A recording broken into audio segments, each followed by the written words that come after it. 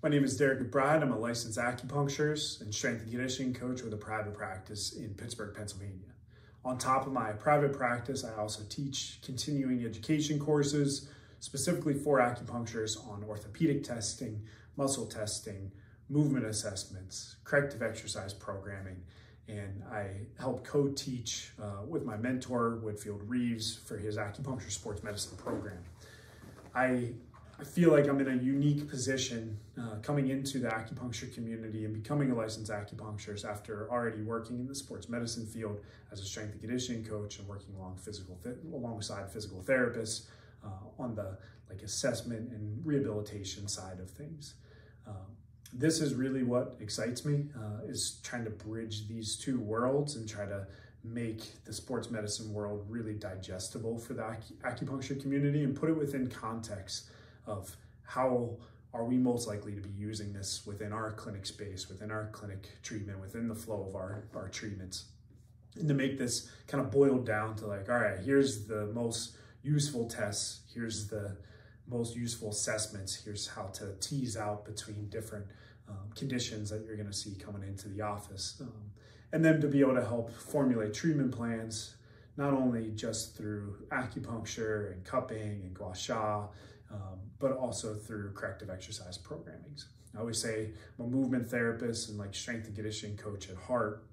I just really like the needle to help solve movement problems that I can't solve just strictly through movement. So that's what I'm going to be speaking about at this year's conference. We're going to go over orthopedic testing, muscle testing, movement assessments, and corrective exercise programming, specifically for the Lumbo-Pelvic-Hip Complex. Now, this is obviously something that we all treat many times, usually within a day: low back pain, hip pain. And, we all have our ways of managing this. What I'm going to try to bring in to everyone's practice, or at least introduce them to within their practice, is ways to assess anatomical structures a lot more precisely, efficiently, and quickly, and to feel a little bit more confident in your anatomical diagnosis, which then can lead into your meridian diagnosis. But then also to take a step further and start looking at movement patterns and how movement patterns and dysfunctional movement patterns within those joints, above and below those joints, can contribute to your patient's pain syndrome. And a big key that I always speak on and that I always try to emphasize and help individuals figure out how to differentiate between is many times these movement impairments are coming from a lack of mobility or a lack of motor control. And how do we tease those things out? Because those things are going to require much different interventions.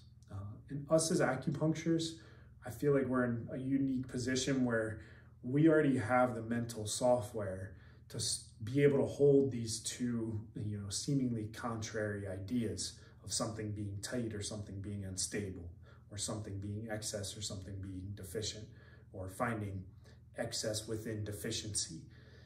We already have those abilities.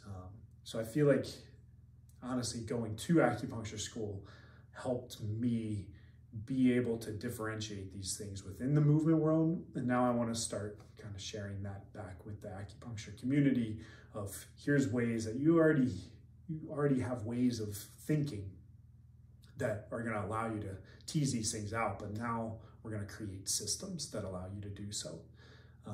So that'll be the second component, or the second part of my course.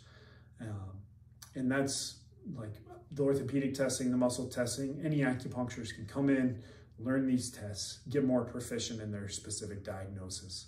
And then the next step that we take is for those individuals that are really wanting to understand movement patterns and how those could contribute to a patient's pain syndrome. And then how do we program for those? Right? If something's tight, generally cupping works great, gua sha works great, manual therapy, stretching, all those things. But if something's unstable, not only are those not going to solve the problem, but they can make them worse, right? So we need to be able to tease out and understand the difference, be able to assess the difference, figure out the true nature, and then program accordingly. I'll share a a case study that I worked on that I often use when I'm speaking about this, particular area, like low back pain, where I had a professional MMA athlete come in to my office when I was in Denver, and low back pain, particularly when he threw kicks. And we were treating the QL, we were treating the glute med, we were assessing the sacroiliac joint. We were coming up with a good treatment plan that was reducing his pain. And then you would go back into training and it would pop out, or like pop back up. And we could think of this as like, well, maybe it's a capacity issue, maybe too much too soon. But I started assessing his joints above and below and found that his mid-back doesn't extend and rotate very well. Now, because of that, he was shuttling too much strain into the low back when he was throwing kicks and going into rotational patterns. I needled, I changed that pattern. We solidified it with a movement, a corrective exercise that I'll be sharing in the course. And then we sent him on his way, and he reported back decreased pain, and he went right back into kicking the heavy bag, no problem. So in these instances, to take that extra step, particularly for an athletic population, understand what the demands are of their sport and what the demands are of the system itself, meaning the human body, then we can start to formulate a more specific game plan that branches out beyond just where the local stagnation pattern is. So I really appreciate the opportunity to speak to everyone. I love sharing this information. Every time I speak on this, I always get I learn a lot as well.